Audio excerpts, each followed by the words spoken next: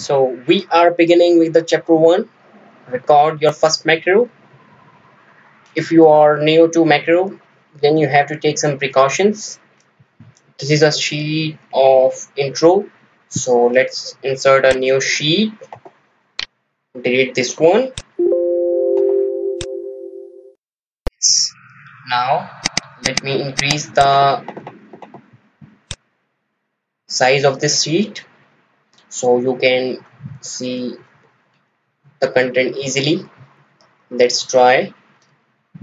So again, here is my notes. Macro Macro basically is nothing just like a video recording. It is same as a video recording. Suppose you are recording a video from your webcam or camera, then what you do? Just turn on the recording and record each and everything and stop recording. Then your video is ready, right? So macro is same. Just you have to turn on the macro recording, record each and every steps, then turn off the recording. This is so simple. So micro recording basically automate your report, mm, reduce redundancy. So these are the benefits of macro recording. It is used to save time, perform complex tasks. Suppose you are making report uh, in which you are filtering data on each and every day and sorting, then use some conditional formatting, use if, VLOOKUP, HLOOKUP. These are daily routine. So record, I will suggest you record a macro and press a button, then all your tasks will automatically completed. Then so there is a limitation of macro recording. Macro recording does not define the constant variable arrays. I will tell you what is variable constant arrays in the later chapter. Mm, this is the basically macro recording. Macro recording does not deal with the if statement.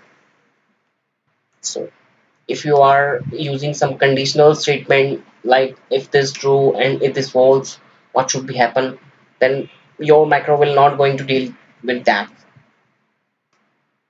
In the loops, macro recording does not record the loops. You have to create it manually. Then there is some call to built-in function.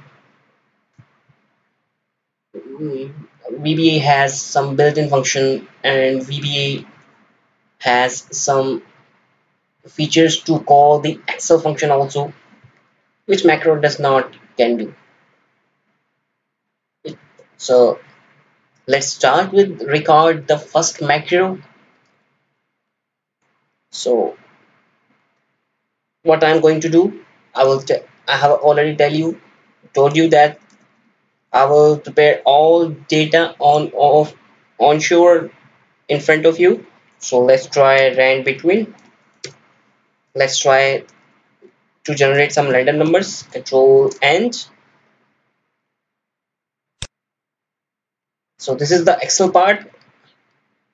Whenever Excel part will come, I will not going to show you in detail the procedure. And I'm treating that you know the Excel. So rand between basically what does it do? It do generate some random numbers between a specific number to specific number. I have generated the number from 100 to 500. So